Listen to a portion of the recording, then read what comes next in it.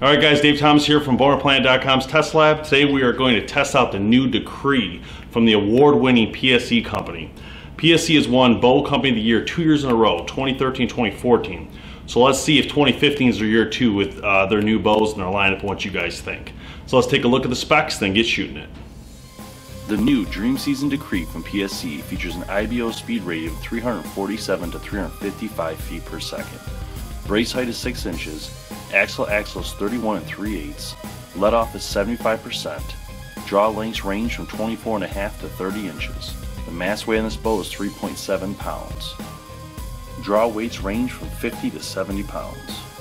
The Decree is available in the new Mossy Oak Country, Skullworks, or All Black.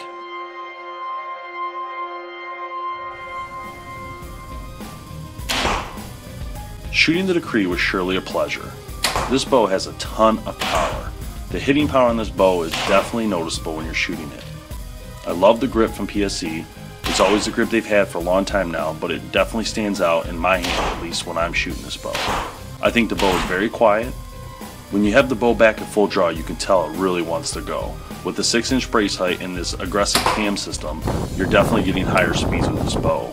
I love the aggressive limb system on the PSE bows, how it goes straight up right in the beginning, and then you can tell when it's going to fling the arrow, it's flinging it with tons of power. All in all, I'd say the Decree is in the top tier of bows this year. Make sure you go to PSE-archery.com to learn more.